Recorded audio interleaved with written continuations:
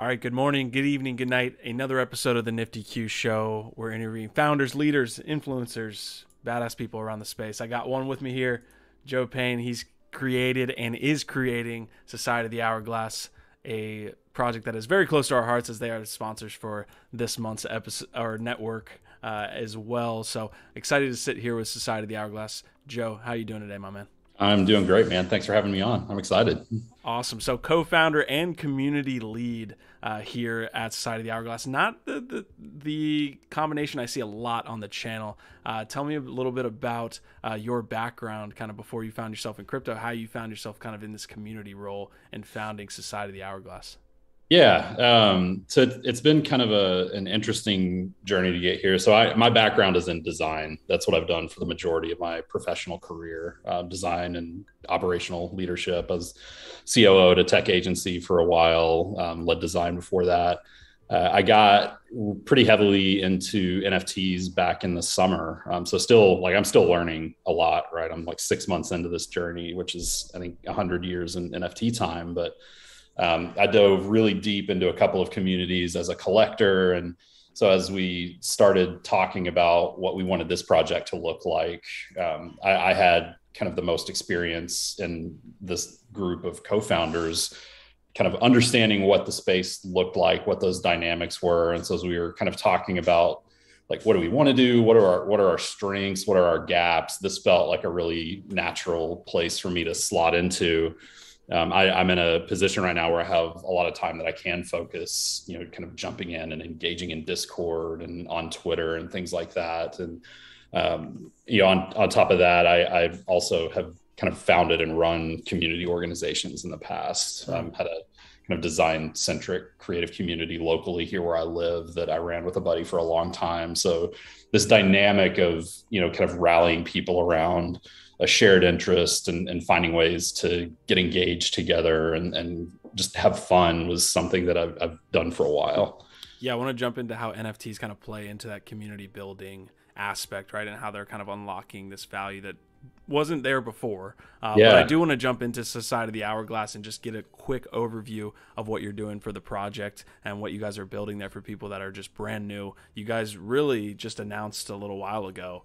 So really excited to see your growth in that time period. But you guys are building a community for the future of entertainment. Upcoming January 4th drop, 8,888 citizens, competitors, and Nigels. And your That's mission, right. bringing Web3 to Hollywood through an animated series, which I think is a really dope concept to have the community being built and kind of growing this animated series with them as opposed to for them.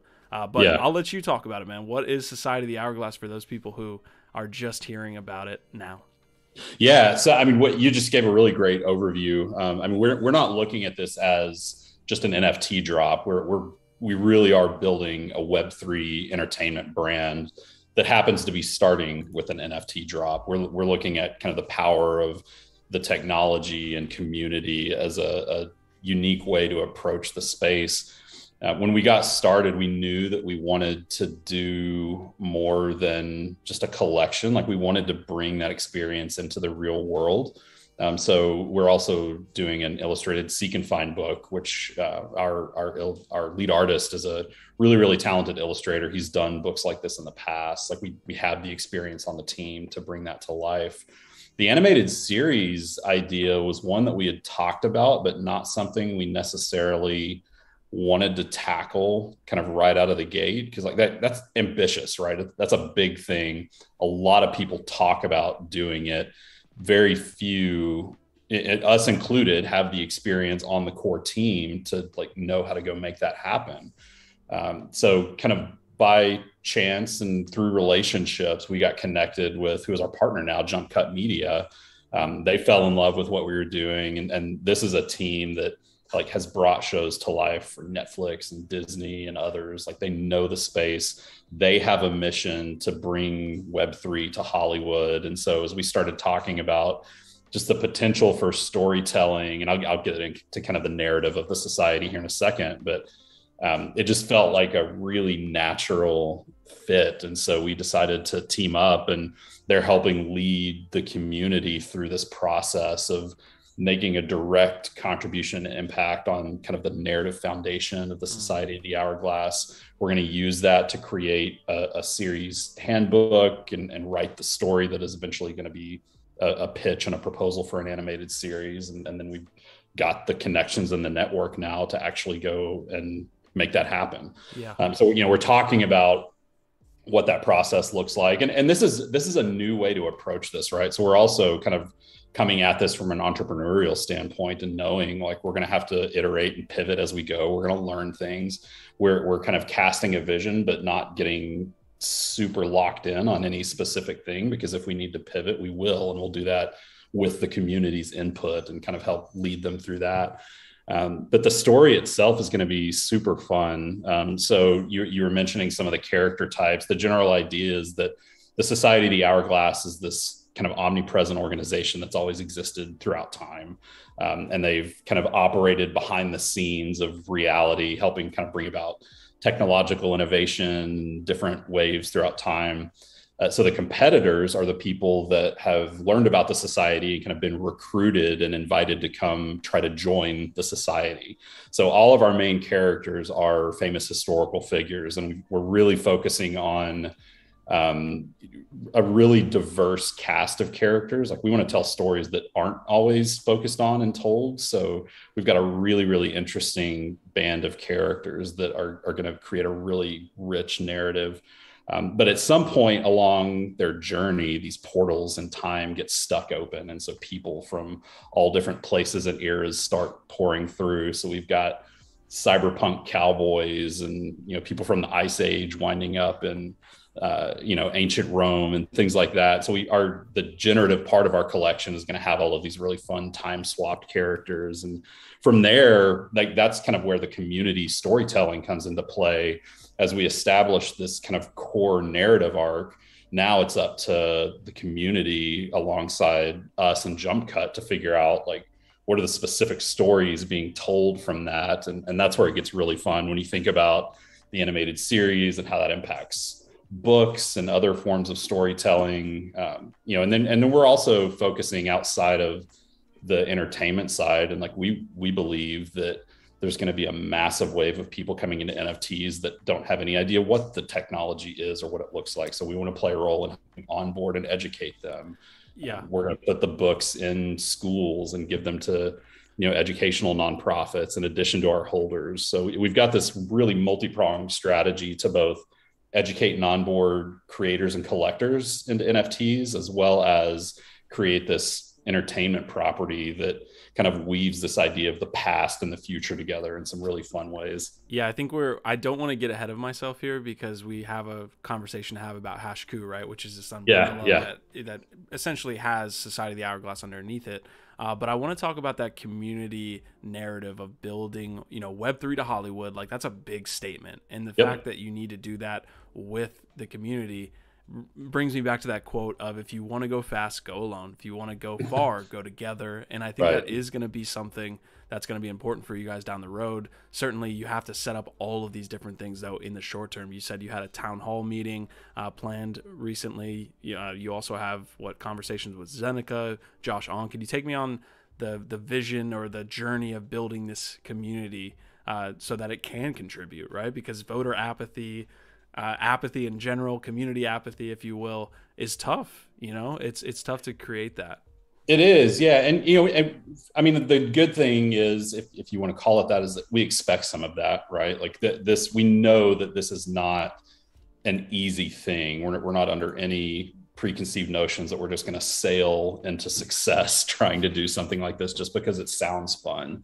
It's going to be a lot of really hard work. And I think that's where entrepreneurial grit and our collective experience. So we're all doxed. Most of the team is entrepreneurs. We've been through that process before of kind of starting with nothing and having to figure out how to build and scale and bring people along and kind of enroll advocates in that process. And that's real regardless of whether or not they play a direct contributory role in what you're building. They happen to be doing that for us.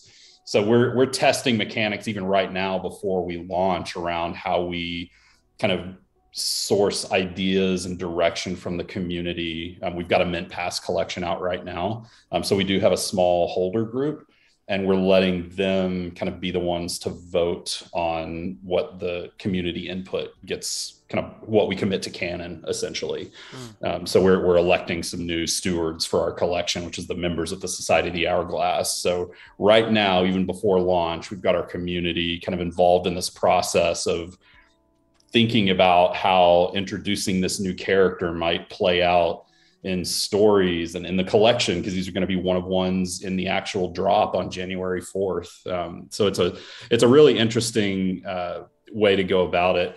We're going to start by establishing what's called like a handbook or a writer's Bible. So this is what studios and writers will kind of operate based off of as they go trying to create stories within this world. So the community is going to help influence and write character arcs, backgrounds, help us establish the lexicon of terminology and kind of establish core foundational components. And from there, anybody can start to create stories within the Society of the Hourglass. Like we want to protect the brand and build something really valuable, but we also want to do it in a way that makes it accessible and puts it in as many people's hands as possible. Yeah, I'm super interested in this point, because what you're saying is like, we want the community to help out, but we understand that we need to protect our brand as well. So where do you draw the line as a creator, as a brand? Because we see this happening across Web3. It's like community owned, but we also need a lead, right? Like there's this weird balance that needs to be played out. How do you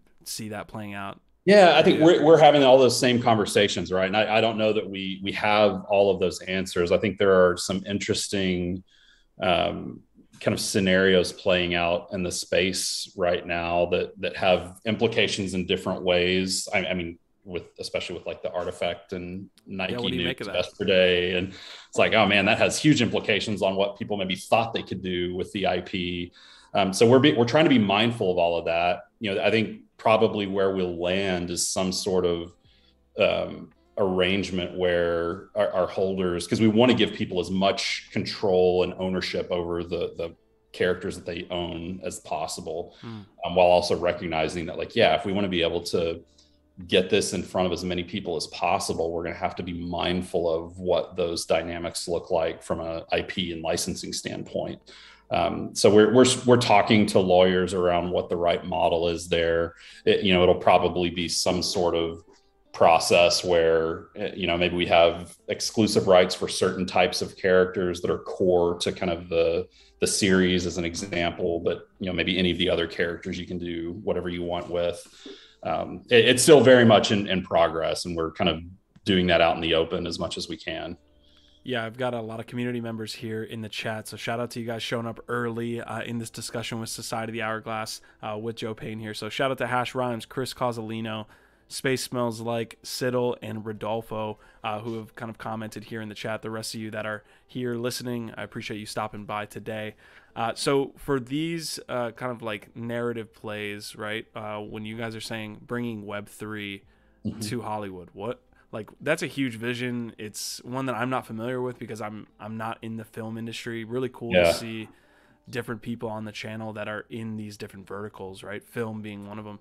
What does bringing Web3 to Hollywood even mean, essentially, to you? Yeah, I mean, I think even for me, I'm still learning some of that too, right? I have to come on another time and bring one of our Jump Cut partners on, and because they can really explain the nuance of this. But if you look at the traditional like top-down studio-led model, the studio kind of controls everything, right? It's like if you want us to make this, or if you want to distribute this on our platform, we're calling the shots, we're owning everything. And so you get these really kind of contentious scenarios. That's why you have all these high profile like director splits on major motion pictures, because they lose control of the vision and they can't make the movie or the series or tell the story that they want to tell.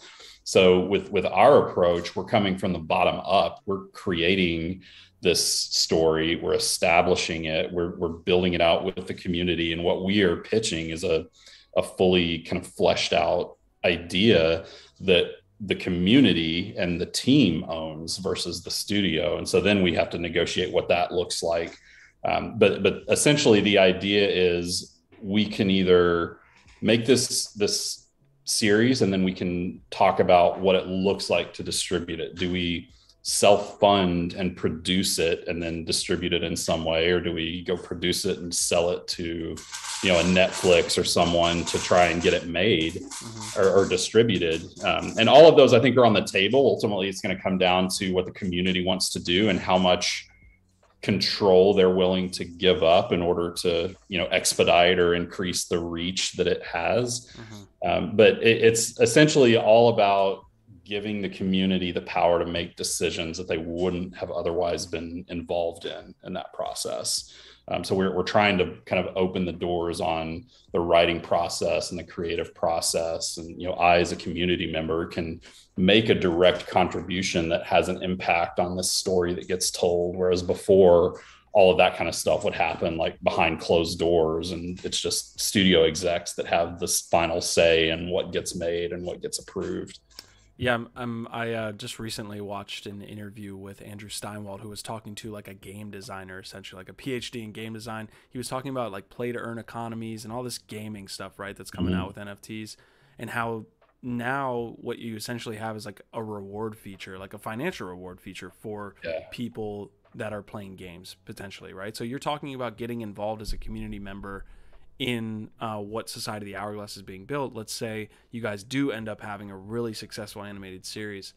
Is the pitch to the community, besides getting involved, is the NFT going to increase in value? I don't like having the increase in value talk, but I think it's a cool concept, right? Like if you build a really cool animated series with a community, is there like a revenue split and all these different things that comes along with that? How does that work? Yeah, no, it's a very fair question. And I'll preface anything I say here with like, this is all just speculation. I don't know what the right approach here is.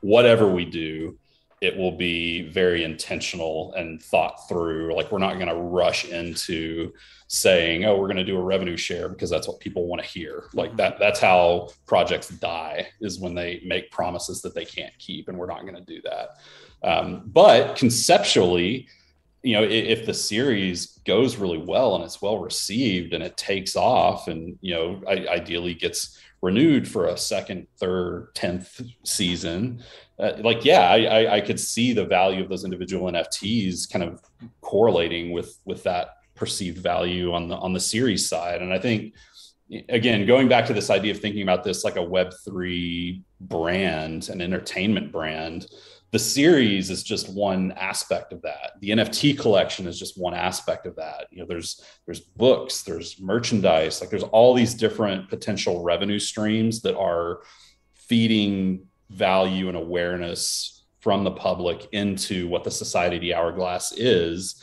And so if we do this right and we do it well, all of those things kind of elevate the others. And so that's how we're trying to approach this. What the direct monetary output is, I don't know. And I would be lying if I said I did.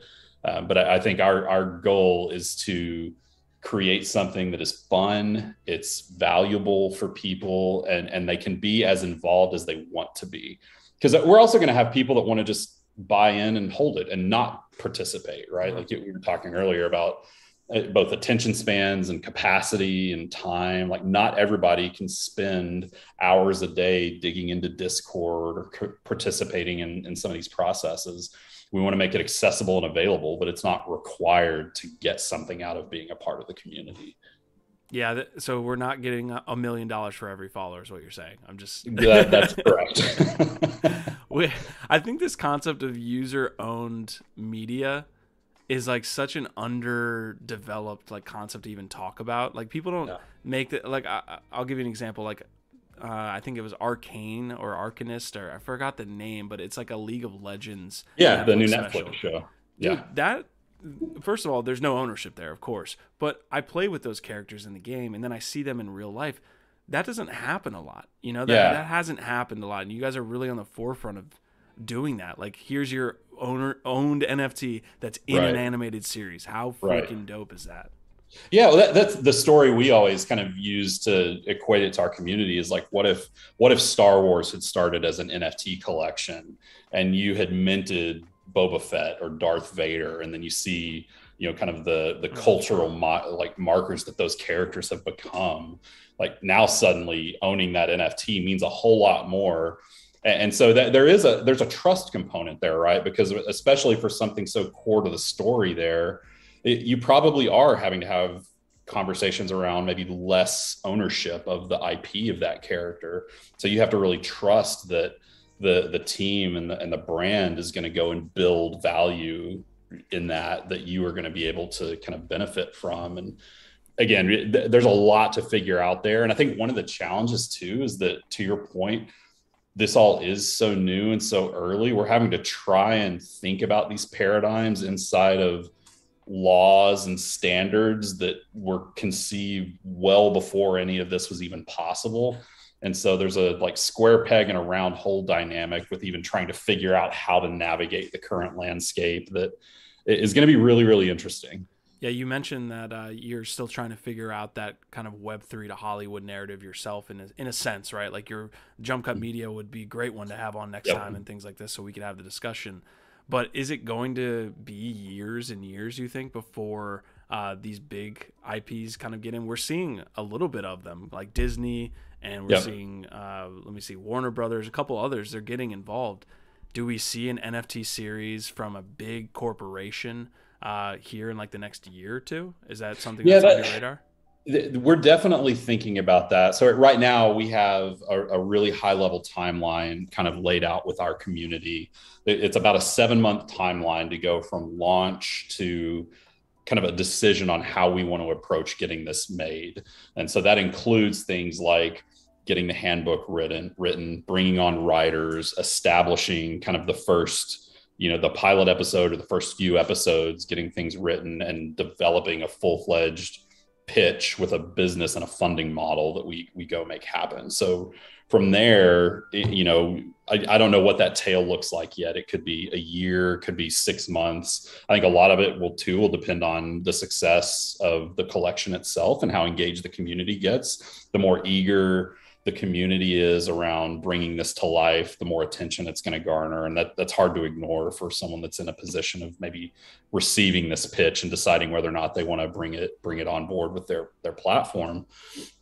So it's interesting. It's hard to know. Like you mentioned the League of Legends series. We actually talked about that on our last AMA with Jump Cut. And like that show was in production for 6 years before it came to life. And we're just now talking about it. So like that's not what we're trying to make happen. And I think it's also worth noting too, like typically our models for how that happens today are reversed, right? You have this property that gets built up and becomes a thing, and then it gets turned into a series. We're just kind of like starting there. We don't have years and years of already established media and IP that we're having to navigate and work through. So we're kind of starting with this idea in mind, and again, hoping that that's going to help us be more nimble and adaptive as we go through this process. Yeah, you mentioned Star Wars as like a great example of, man, if we had NFTs at the beginning of Star Wars, I think that's another really cool rabbit hole that I don't really want to go down, but like all the derivatives stories that have come from Star Wars, all like the non-canon, that makes itself like really cool. It's almost open source in a sense for the not. It really blends well. I like that.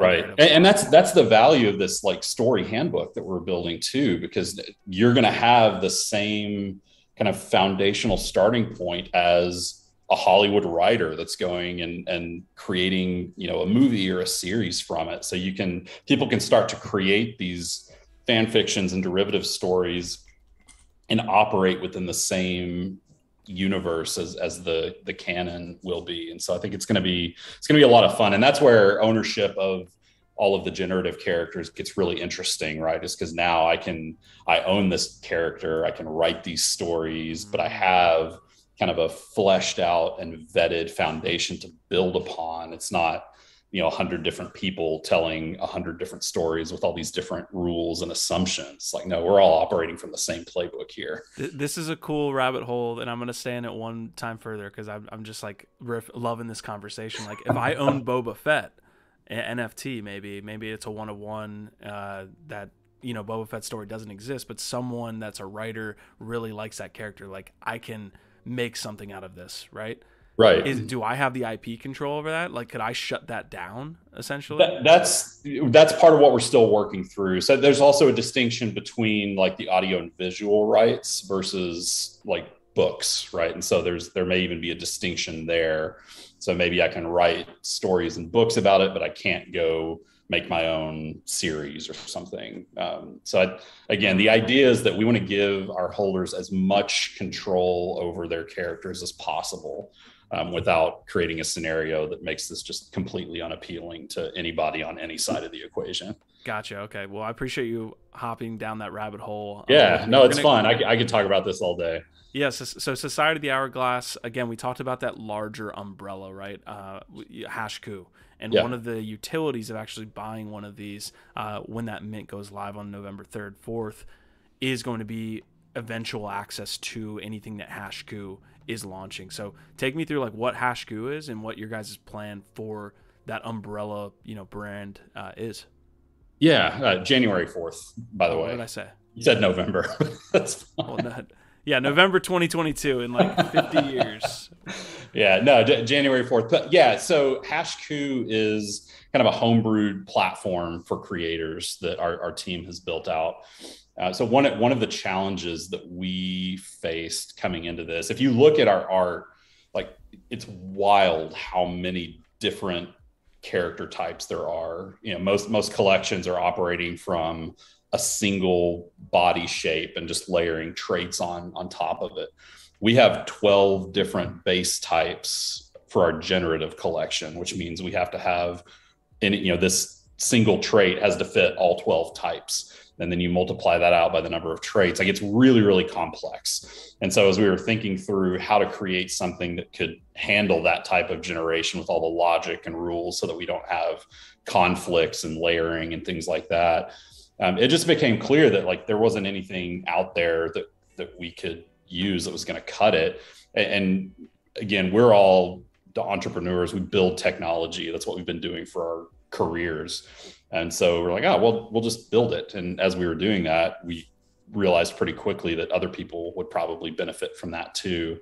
So the idea for HashCoo is that it will handle minting and pre-sale registration and art generation and smart contract deployment, so that if I'm a creator, maybe I have an idea for a project, but I don't have the resources or the experience to go, hire a smart contract developer or know how to get that off the ground, like this can help me do that.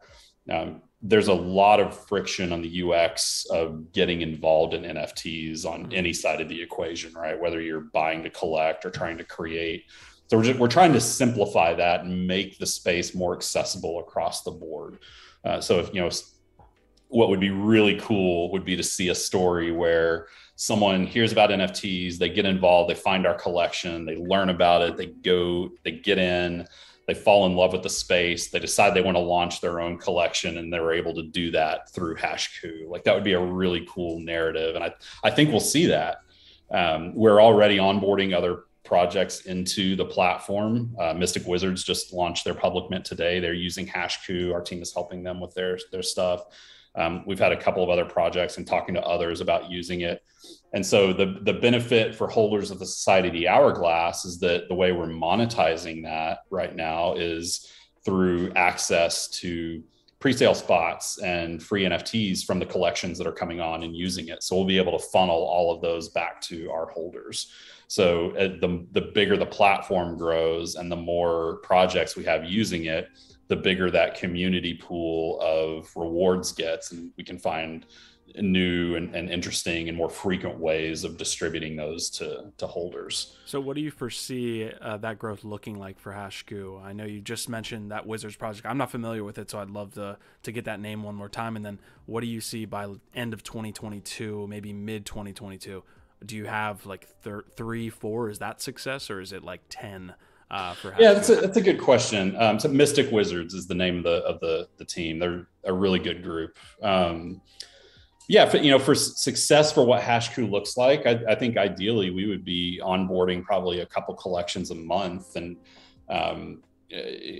seeing that just kind of continually grow. I think as we as we do this and as we learn, we tested it on our Mint Pass collection first. We've got the Mystic Wizards team testing it for us now. We're going to be doing our drop from it again. Like every one of these drops helps make it better. And so it becomes a more and more compelling product as we go.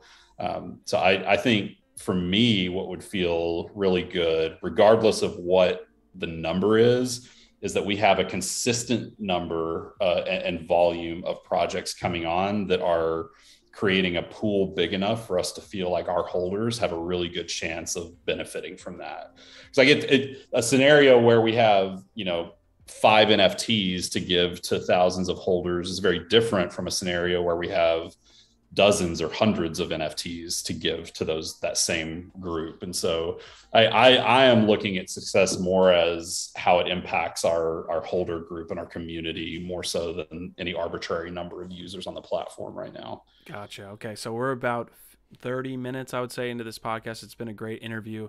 Shout out to Nick Swervis, who is in the house, Peter Koo, Alfonso as well. Appreciate you guys following along here as we make our way through a conversation with Society of the Hourglass with Joe Payne. So Joe, before we end the conversation with, the Society of the Hourglass, do you have anything else that we haven't touched on? I know the book is that digiphysical and that physical book is really important. I think it's a really cool feature there. So if you want to touch on that and then anything else that you might. Yeah. The book is going to be super fun. And like I mentioned earlier, that was kind of the genesis of our idea for bringing this collection outside of just NFTs.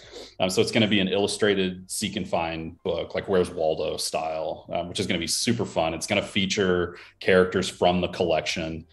We've got 10 different eras across the collection, like Ice Age, the Wild West, Cyberpunk LA. So there will be a spread for every era that we have.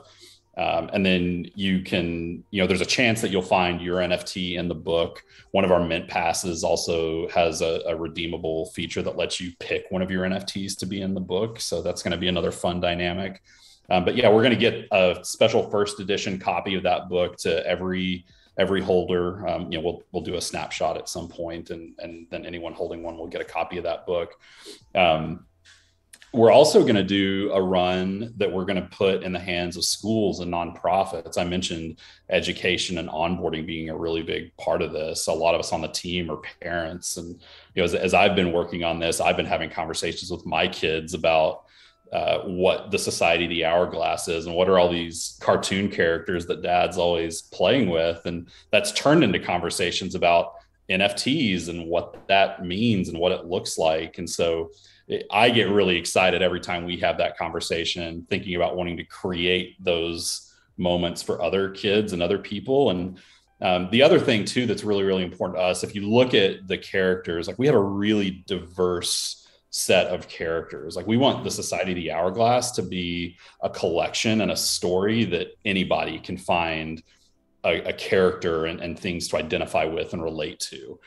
So that's really, really important to us to get this in as many hands as possible so that people can have those experiences and just have fun with it. We're doing this all kind of with our community in Discord. We've talked about how the community is going to contribute to the story for the animated series. We're also sourcing ideas for our illustrated book.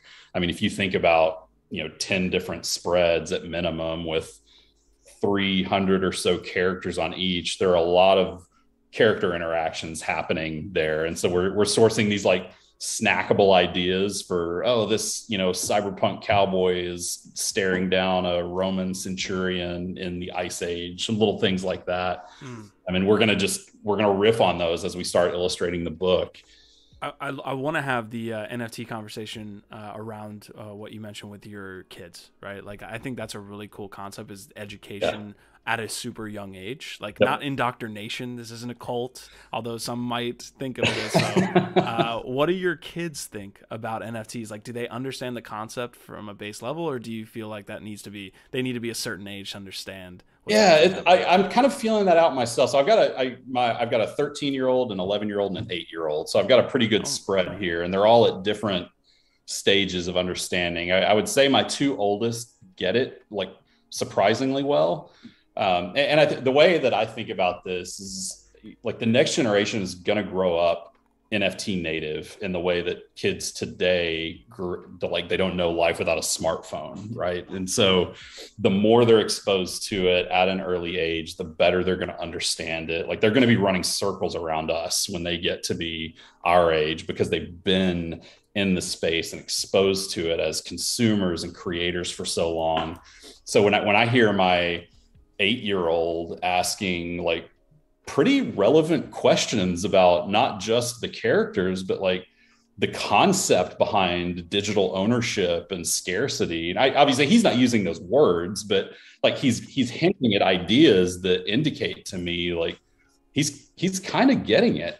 And we've talked about it, but it's not like I've sat down for hours a day and, unpacked it with him. So to me, that gets really, really exciting when I can think about something that we're creating playing a significant role in the discovery and the education process for kids, like really starting to understand it. You think about how impactful things like Sesame Street or the Magic School Bus or Schoolhouse Rock are. Like, I don't know that I can remember any specific thing from a lot of those, maybe a few Schoolhouse Rock videos, but I know they were foundational in me learning things and understanding things the way that I do today. And so that's what I want for the Society of the Hourglass is that, years from now, people talk about how they remember learning or watching or reading Society of the Hourglass stories. For like a half second, I was like, you guys should definitely have that business model where you go into schools and all this. And then I just cut off and I see a video of Senator Warren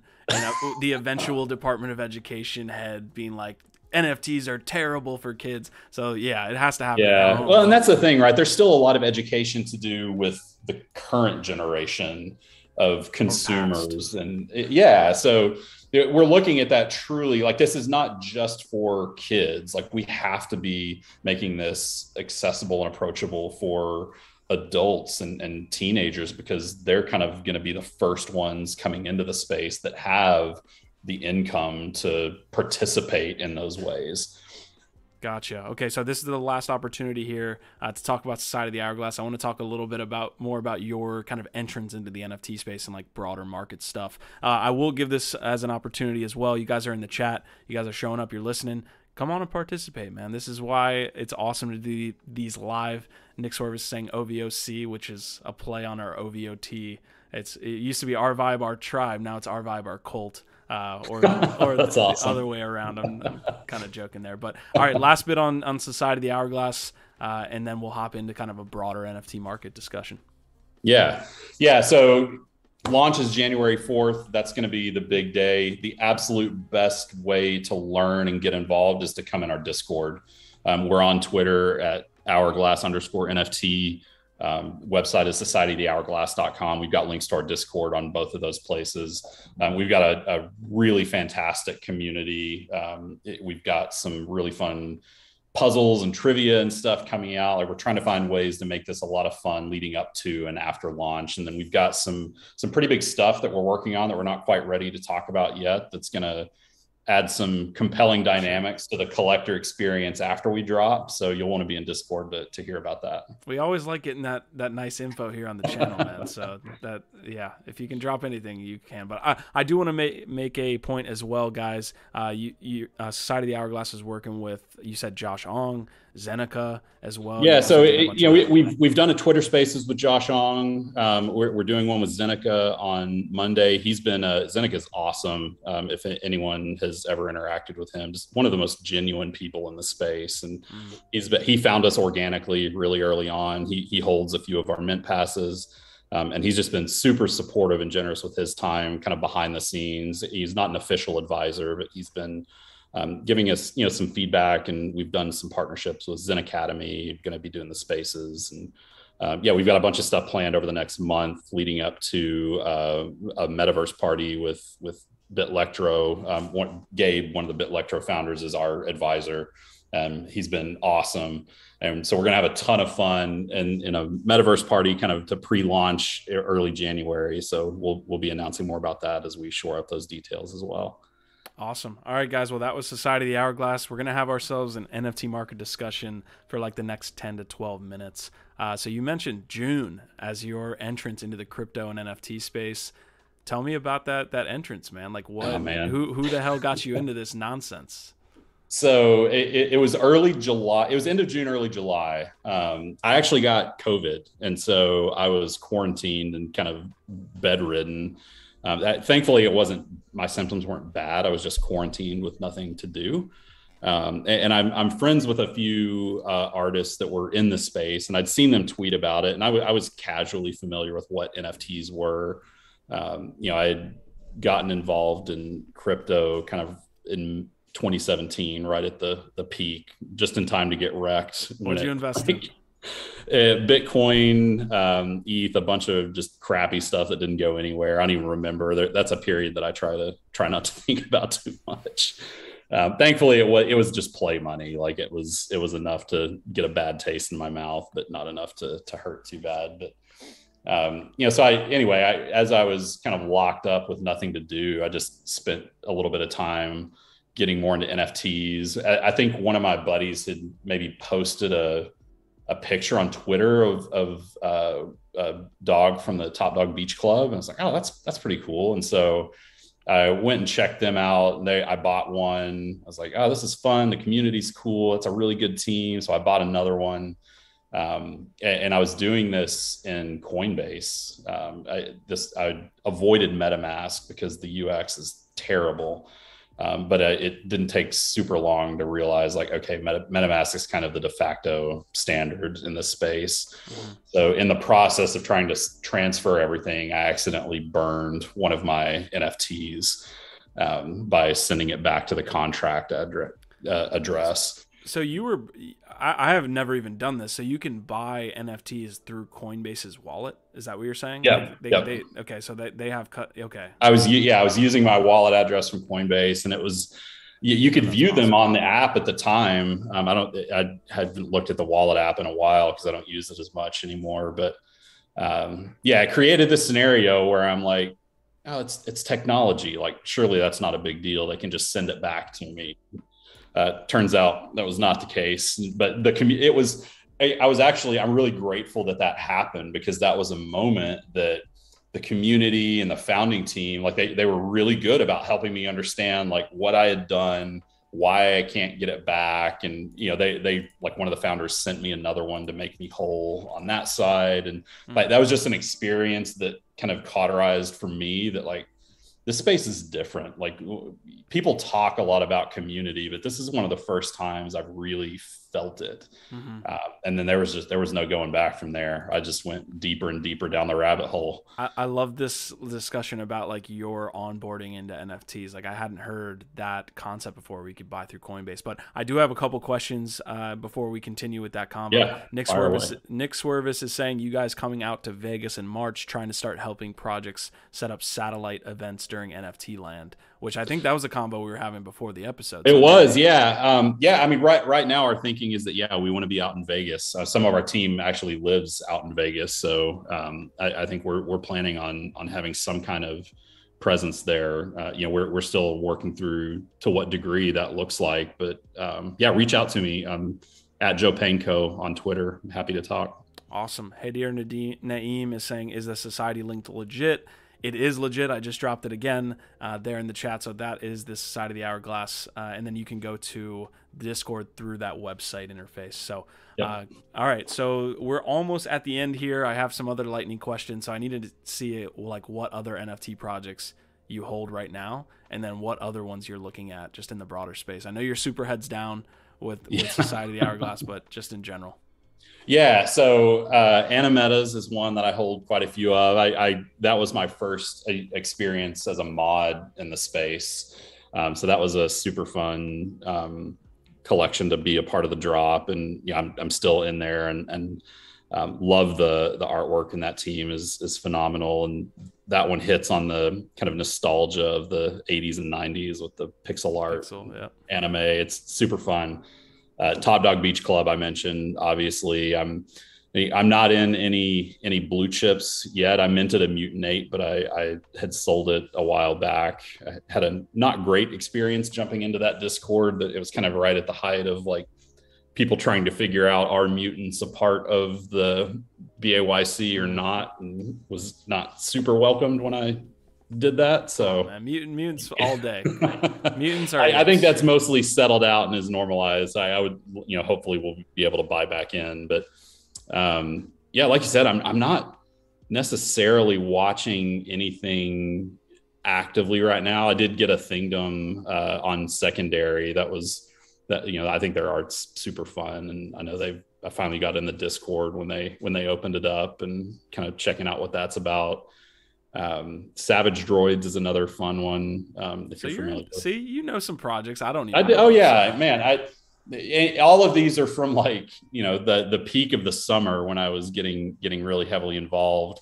I think if anything, it's a really hard time to be building a collection right now. But if there's a good thing, it's that it's kind of forced me to take a step away from trying to actively trade and things like that, because this is not a great market for that either.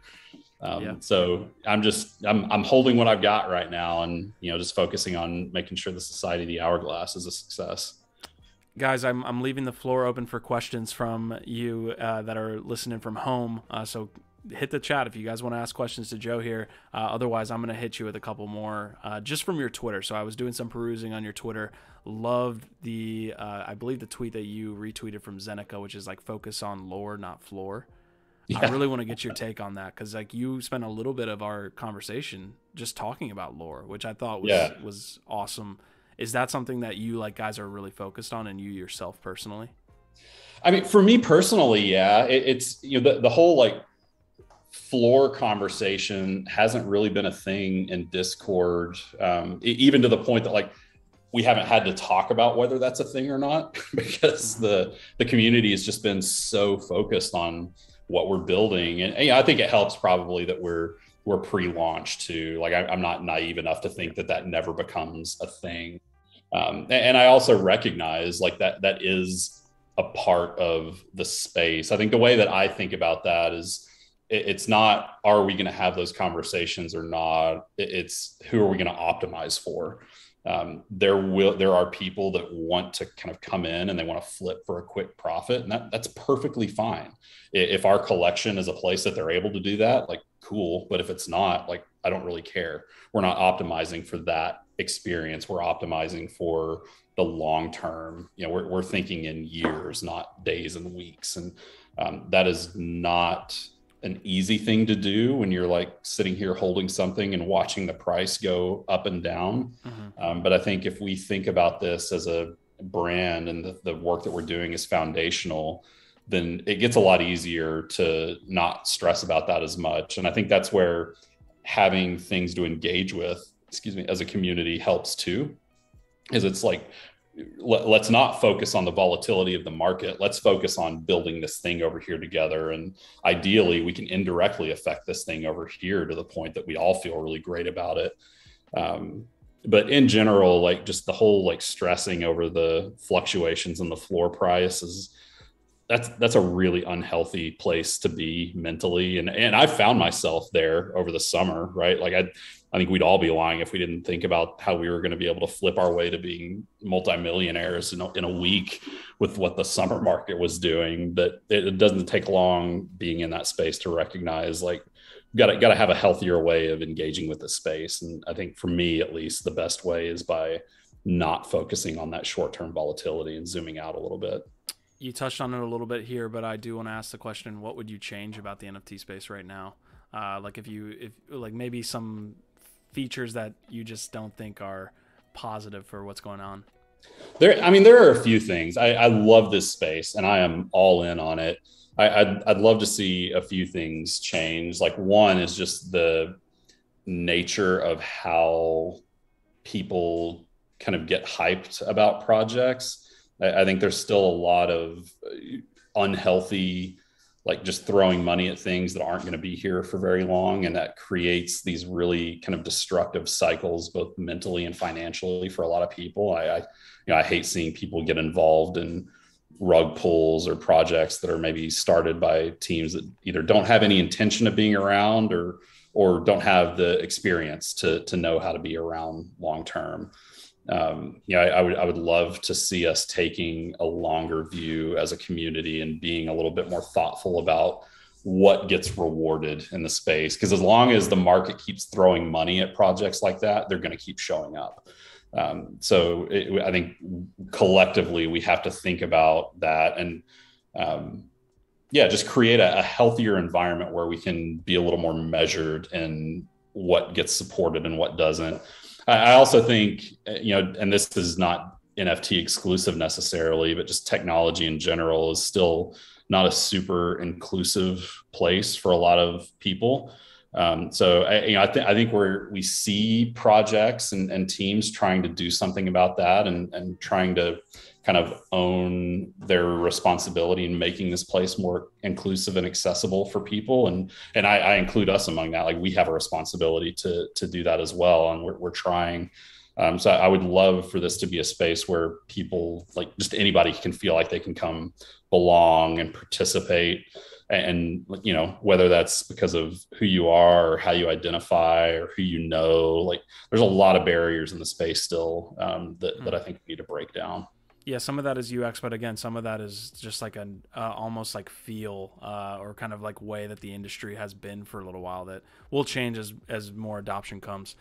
To the point on maybe projects that shouldn't be hyped up, I think that comes down to the influencers too. Like, even saying the word influencers feels nasty coming out of my mouth. Like, it's just at this point where influencers almost seem like they're just pumping projects that they're involved in, and then just they're involved in, or that they are willing to pay them to pump them, right? And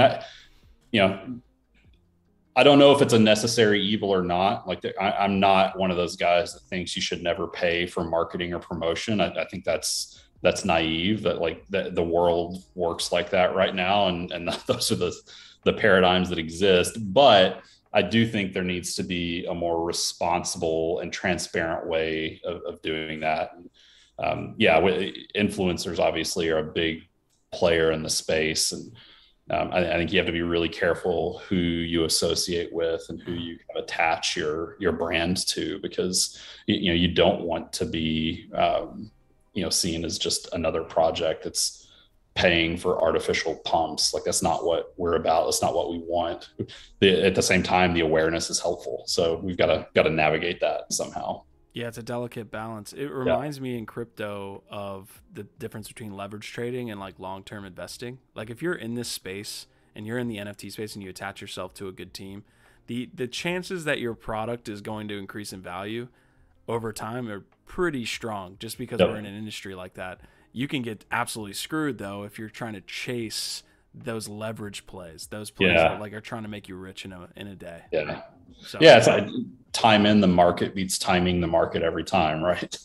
Boom. There it is. I'm clipping that one out. So Nick Swervis is saying Mutant Futtery is dead. I agree with that. Hey, dear Naeem is saying, how do we get pre-sale access? Do we just participate in Discord?